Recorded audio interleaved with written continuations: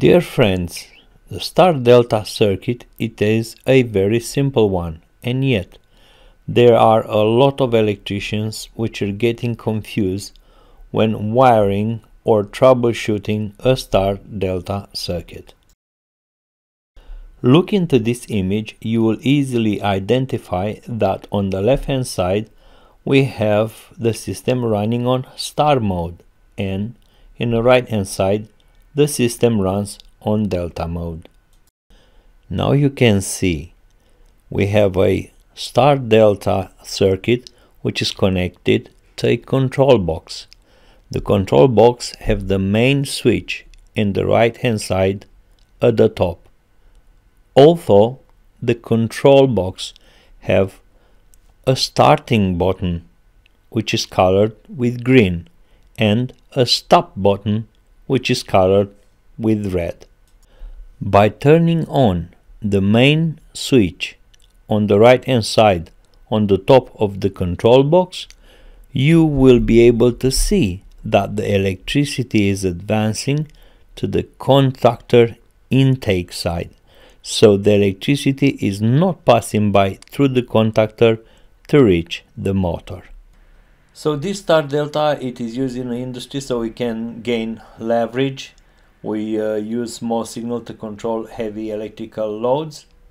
So you'll only have to activate contactor solenoid, an electromagnetic field will be created, and the switch will close a bigger power circuit.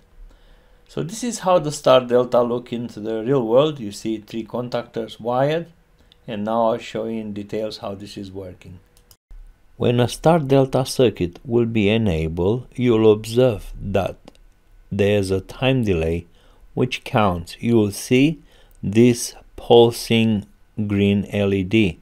So that counts for a short period of time, and when the count time it is over, then the timer will switch from star to delta, and you will see the contactor number 3 is going off and contactor number 2 is coming on. When starting the system on star, we use only 1/3 of the power. So when the motor runs on delta, it is more powerful than when it's running on star. However, it is very recommended if you're not using a variable speed driver or soft starter to use a star delta starting circuit. To wire a star delta circuit, it is not very hard, but to troubleshoot a star delta circuit, some technicians are getting in trouble. You have to understand the star delta circuit, and if you look into this drawing, what you will see? You will see how the power goes from the first contactor, and then it will be short circuit by the third contactor. So that will join the terminals of the resistances of the motor windings W2, U2 and V2. They will be in a short circuit. If you look on the right hand side down, you will see a triangle. See, all of them are joining to one point. Now, if you will use a multimeter and you try to measure the voltage potential difference in between each phase and the point where the 3 resistances are short circuited, you'll have 240 volts, while if you'll measure the voltage in between the phases, you'll have 400 volts. So you have to pay attention to these drawings. As you'll see, before, in between the first contactor and the motor, you have a potential voltage in between these wires, 400 volts. But after the motor, you have 0 volts because the contactor, it's short circuiting the compressor, the motor winding, and that creates a neutral point. Pay attention to this drawing because later on you will see what happens if in between the motor and the third contactor you have a broken circuit. The voltage potential will increase, and this is the only way you can find and troubleshoot a star delta circuit. When circuit will be changed from start to delta, then the compressor, I always say compressor because I'm a refrigeration and HVAC engineer. So coming back to my story. On delta, the motor, it is on a full load. As you will see here, you will receive 400 volts for each resistor. You will not receive only half of the voltage. You will receive the entire voltage. That will increase its capacity. And in this case, the contactor number 2 will close the circuit, while the contactor number 3 will have its circuit open. Can you imagine if the contactor number 3 will close the circuit? You will have an explosion because you will have a massive short circuit. You will short circuit the phases which passes by through the contactor number 2. And I will show you this later on. With many occasions I repeat myself because I want you to really understand about the star, about the delta, about the OL. I know some of you will say, this is an old technology, we're going to use variable speed driver or soft starters. Okay guys, if you do this, hands up. But if you'll come across an old circuit which runs on star delta, at least you will know how to deal with it. This system is star. Watch this drawing, stop the video, do some analysis. This is the way the star motor it is wired. Can't you see? We short circuited one side where the 3 winding of the compressor, the motor will meet to one point. So this is the star. When in the star mode, the motor will run only on a third of its capacity. When you switch to delta, things are changing. Can't you see? Each winding will receive 415 volts. So you have 2 phases that will supply power for each winding. That makes the triangle. We all know that we increase the voltage, we increase the power. Simple as such. So when you run the system on delta, you have a lot of power. But there's a problem. If you will start on direct overload mode, you will put a lot of strain on the wires. But can you imagine if you have a belt-driven pump or fan? When the motor starts, it starts very violent if you go on direct overload starting mode. And you will break the belts, you can destroy the pump, and obviously you will put a lot of stress onto the electrical wire. Now let's see what happened inside the compressor. Can't you see? The contactor number 1, it is enabled, and the contactor number 3 short circuit the other side of motor windings. The potential difference of the wires in between the motor and the contactor number 3 is 0. But to be 0, the circuit have to be in a perfect health. And in this case, our motor run on the star mode. Now you have to pay attention to this.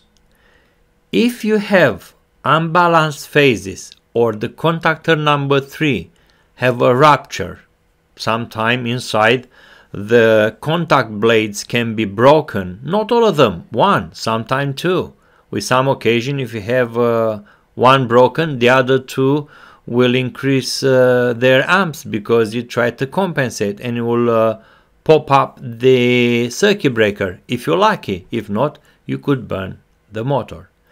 But what is the most important thing here? You have to understand, if you have 2 phases or 3 phases disconnected from the contactor number 3, then you have 400 volts if you'll measure in between the wires that are in between the motor and the contactor number 3. So just be careful and pay attention to this. If you have only one phase faulty, you will still have potential of 415 volts between the broken phase and the other 2. But that's not really likely to happen for a long time, because a motor in two phases, other way will burn, or the circuit breaker will trip, or even the overload will trip. For a good design system, the overload should trip, but if the overload is not fast enough, the circuit breaker will protect the motor. For a bad system, if you use bigger cables or bigger protective devices, you will burn the motor, or you can burn the electrical power supply. Yes, you're right. We have an open circuit. This is a motor that is wired in star, and the terminals of these motors are not joined, so the windings are not joined in a point. We have open circuit. This motor will not run. I did this for you so you will see better. This star, it is open. Can't you see in the middle of that star? The windings are not touching each other. You have open circuit. That's why in this case the motor will not run. If you have the contactor number 2 faulty, you really have to be careful, because the electricity, the phases will change their sense somehow. Instead to send to the motor power from the contactor number 2, the power will go from the contactor number 1 through the motor and will go towards contactor number 2 and 3, the other way around, and you'll have an open circuit and the motor will not work, but you'll have life all over the place. This is the time when you have to be really careful, because probably most of the people has been injured in this situation. Just like in the star situation, an open circuit, it is an open circuit. So this delta wiring system, it is interrupted, so the motor will not run, because if you look at these yellow blades, they are broken, so the motor will not run. However, just check the electricity before you will play with this motor if you will work live. It's not a good idea just to touch because the motor is not turning. Do not assume, do not presume. So just measure. If you have electricity, check and then touch. So this is the golden rule. Just watch this video careful, and some other videos on YouTube. Quite smart people try to offer to our children and other technicians ideas how to be safe and how to wire circuits. If you're not sure, do not touch the electricity. Try to follow the logic of this star delta. If you don't like star delta and you have some money, use the variable speed controller. If you're smarter than that, you can use a building management control or a programmable logic control, and you can go high and high with the technology until you'll get bored and you'll come back to basic switch. So thank you very much for watching my video, and just subscribe and check my other videos. I have a lot of explanation and it's all free. I don't want any money, anything, because my main concern and priority, it is not to pay bricks for the rest of my life. It is to enjoy my life and every morning to see the sky and to find answer about who I am and what is my destiny on this earth. Thank you very much.